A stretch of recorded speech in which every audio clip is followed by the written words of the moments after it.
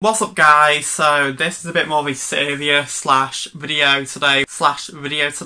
Wow, can't even speak properly because I'm just so stressed and so all over the place about uploading this video, because in today's video I'm going to be including some truths which are very sort of hard to admit. Like, I've never actually opened up about this before, and so I kind of lost sleep over uploading this video, thinking whether I should make this video or not. But I then decided that it's important to open up and tell you guys a few truths which are kind of hard to admit, so I'm going to just let it all out today.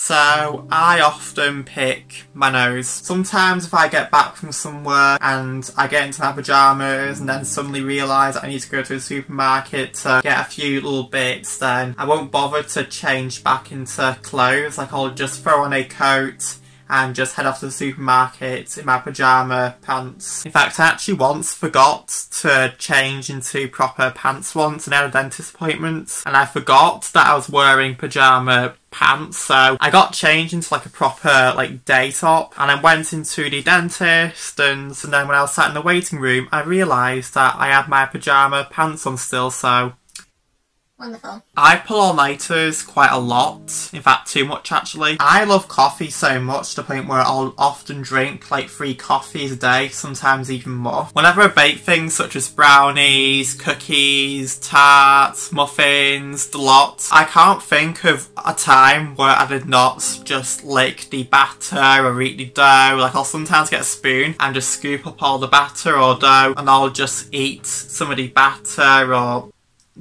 dough. Sometimes I won't even use shower gel when I'm in the shower. Like, if I use shampoo for my hair, I'll often just use that shampoo for my armpits and the rest of my body. Like, I just won't go get the other shower gel. Like, if I think the shampoo is good enough to wash with, then I'll just use a shampoo. In fact, I think shampoo is even better because armpits are often quite hairy, so if anything, like, the shampoo's making it so the armpit hair is more cleaner, because shampoo is meant to be for hair. So I actually recommend that everyone washes their armpit hairs with shampoo, because it actually in the long run sounds a lot more of a better thing to do. I have skin on my feet, and I suppose the rest of my body has all, but worse on my feet, which peels off all the time, and I will sometimes spend hours just peeling all the skin off my feet because, oh my god, it is literally the most satisfying thing in the entire world. Normally when I open a bag of bread, and if I see any sort of mould spots on the bread or anything like that, then I'll simply just take the mould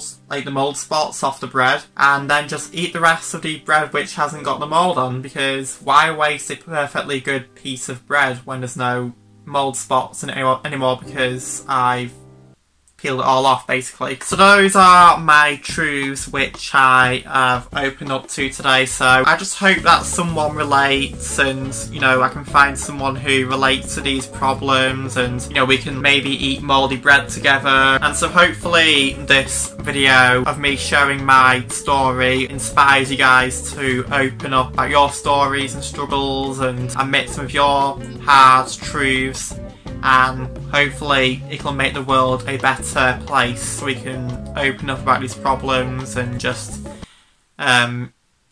yeah.